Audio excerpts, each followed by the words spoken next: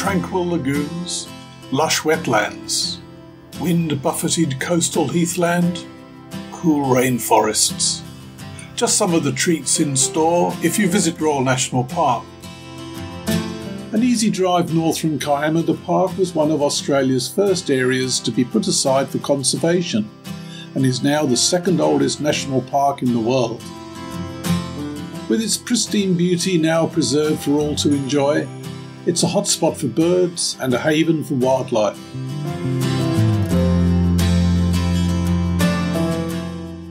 Bounded to the east by a dramatic coastline of sandstone cliffs, rocky inlets, waterfalls and pristine hidden beaches, the iconic Coast Walk is a world-class destination.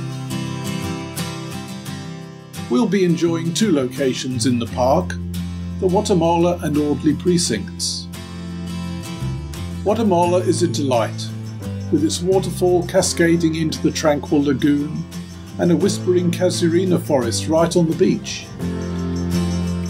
Easy to navigate paths wend their way along the ocean's edge, giving wonderful views of the sandstone cliffs and ridges, all populated with masses of heathland wildflowers, such as isopodum, many orchid species, and of course our emblem, the Gymea lily. Birds are everywhere. You might spot a sea eagle as it soars by at head height. Out to sea, gannets plunge into the ocean, while on the cliff tops the rock warbler can be seen.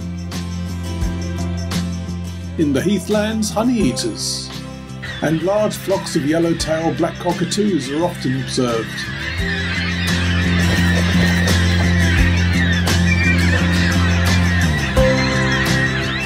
We will also visit Audley, with various options to wander for different energy levels.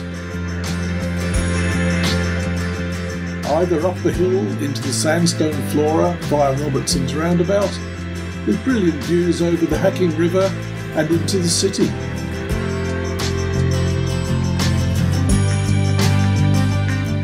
Or meandering alongside the river, with lush vegetation amongst the sclerophyll forests.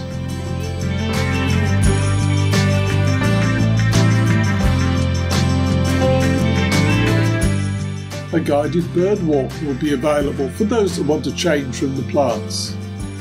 Expect to find kingfishers, lyrebirds, catbirds and satin bowerbirds.